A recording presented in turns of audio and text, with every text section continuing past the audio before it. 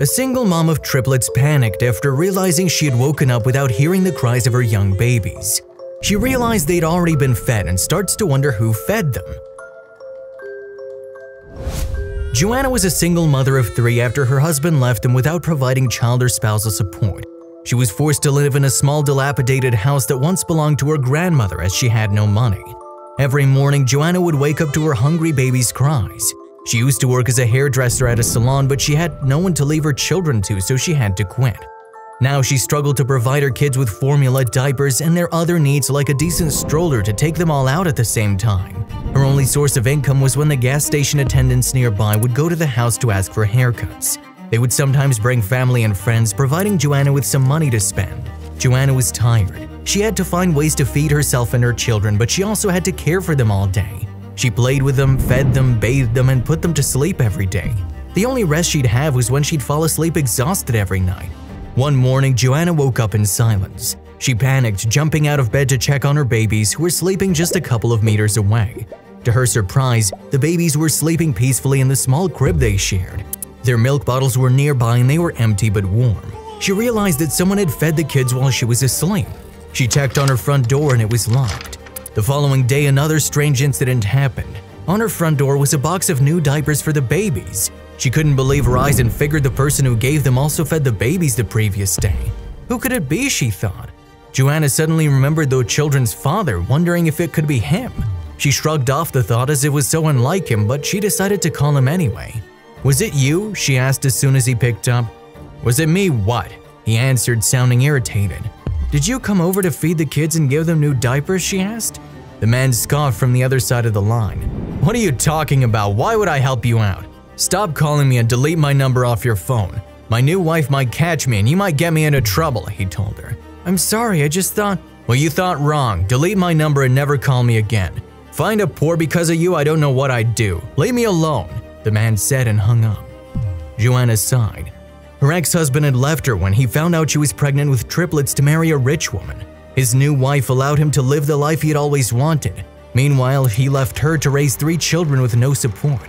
Joanna decided to leave a note by the baby's crib in the evening, hoping the person would return the following day. "I want to thank you for what you're doing, but I don't know who you are. Who are you?" she wrote. The following morning, Joanna was baffled to see a large stroller for the 3 babies by her front door. "Oh my goodness!" On the stroller's box, a note read, "I want to thank you. You once helped me. My name is Sam."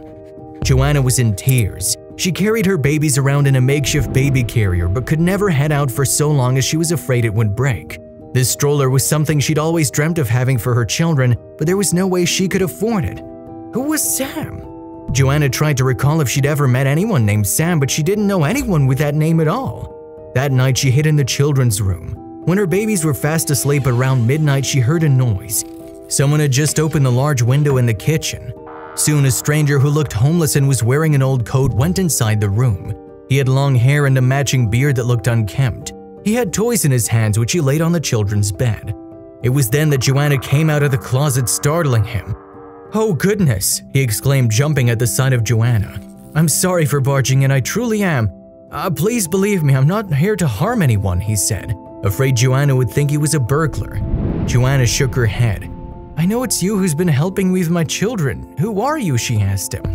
"I'm sure you don't remember me, but I remember you.